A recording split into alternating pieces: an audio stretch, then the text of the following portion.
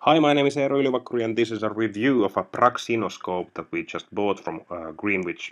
There are a lot of sites which sell these sort of vintage Victorian age Praxinoscopes, and if you Google for Praxinoscope and buy, then you'll end up buying one of these, possibly. This one is made by a company called Hemisferium, which is a Spanish company. And when you get it, it's pre-assembled and you get these sheets which are based on the classical models which came with the original packages back in the days 100 years ago. Not much has changed. The construct looks similar to what it was, but it's actually made out of plastic. The only brass parts about it are the knobs in the top and then the stand. But the animations work right out of the box. Here you can see how the classical girl animation is working. Look at her run, that's nice. All of these sheets are branded with the Hemisferium logo, which is the company logo, which is sort of annoying. You can see it now, and that bothers me. But then that's not the reason why I cannot recommend this. I cannot recommend this machinery because it's the construct of it is it's poor craftsmanship.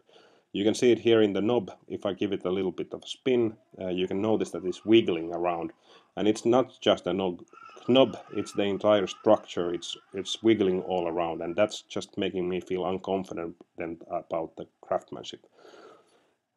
This is a plastic casing. All of the pieces are made out of plastic and you cannot disassemble it in any way. I tried it after making the video and I took it apart and tried to take it apart, and it's welded in the middle and it's glued from behind, and the only way that you can fix things is by breaking the gluing of it, and even the screws are sort of they're welded in, or they're not screws, they're something else, nuts, something like this. And that's not a problem also. I mean, if you get something like this, you keep it in good order.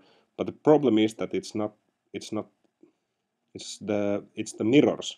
The mirrors that are kind of the essential part of the device, they're not really mirrors, they're plastic sheets which reflect. And for some sad reason, they're tinted brown, so that it has more vintage appeal, possibly. And you can see that these plastic sheets have gaps, and that's annoying as well. But the worst part about this plastic sheet is that uh, because they're glued into some sort of structure quite poorly, they bend the images, they distort the images, and that makes me feel less confident about the entire device. So please don't buy this. Get the schematic somewhere and build your own. Thank you very much. The animation that you saw in the end is something that we're working with Hayes, and hopefully we'll we'll have the time and skills to make one of these ourselves. A Praxinoscope early cinema.